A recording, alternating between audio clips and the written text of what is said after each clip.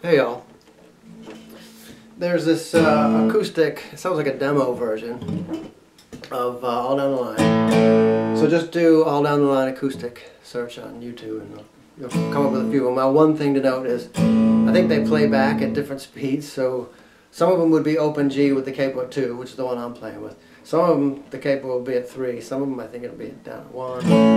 So just find whichever one you want, tune the open G, and then put the capo on where it makes sense. It might be in the crack, so you may have to fiddle with them to get it right, but eventually you'll wind up, at least on this version, with something that sounds like open G, capo at 2.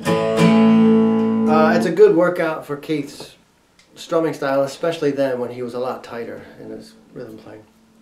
Because you get a lot of triplets in it, you get upstrokes on it, so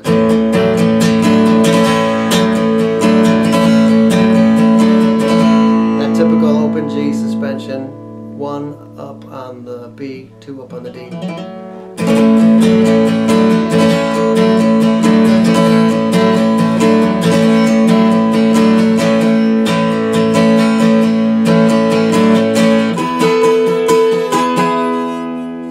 I've kept the low E string on this and just tuned it down to D. So up here at 7 from the capo, you don't get the usual suspension with the D string suspended. You only get, it sounds like to me, he's only doing the B string.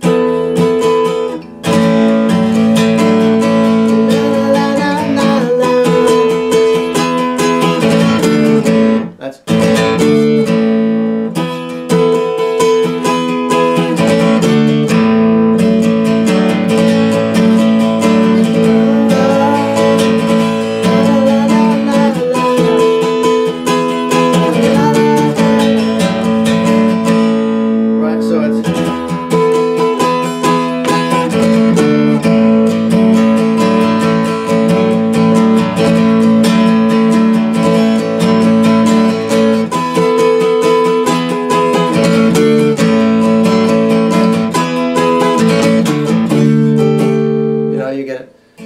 watching out for trouble, yeah.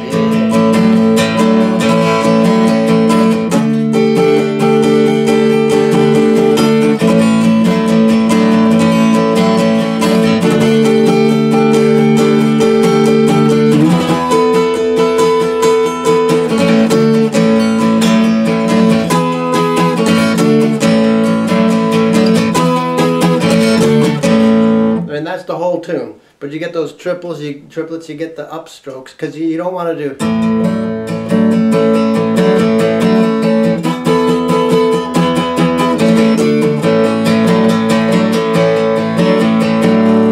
That's a little bit too, I don't know, a little bit too up-tempo. Well, I mean, not up-tempo, but it just doesn't have the same feel.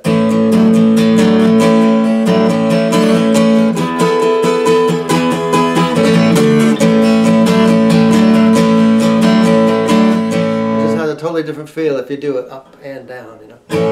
Now this version doesn't have, you know, lyrics finalized. In fact, it sounds like it's kind of cool because it sounds like not so much a demo as it is a writing session.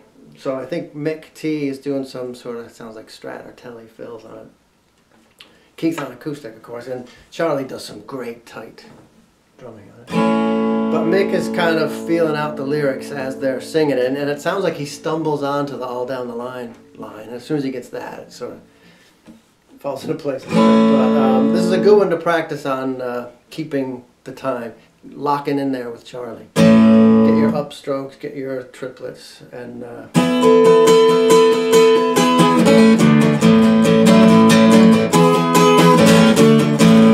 using that.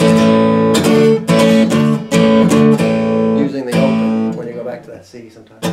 So we'll try to follow it. I'm sure I'm going to miss some changes because they just seem sort of random at this point without a verse, but we'll see.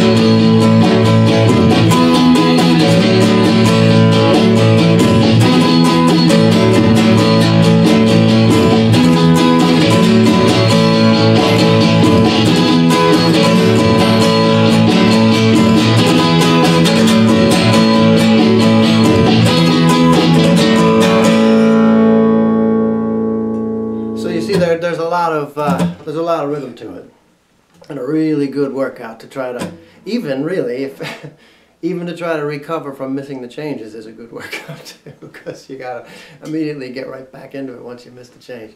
Because unless you memorize the whole 4 minutes of it, you're gonna miss a couple. But I like that one as a workout on Keith, and especially the triplets part, because he doesn't do them every time. So that, again, that's a matter of feeling it, and I don't. There might be a rhythm, a pattern to how he does it, but it sounds to me like he's just into it, you know, doing the triplets when the time is right. So good luck with that, and get on your triplets. Good luck.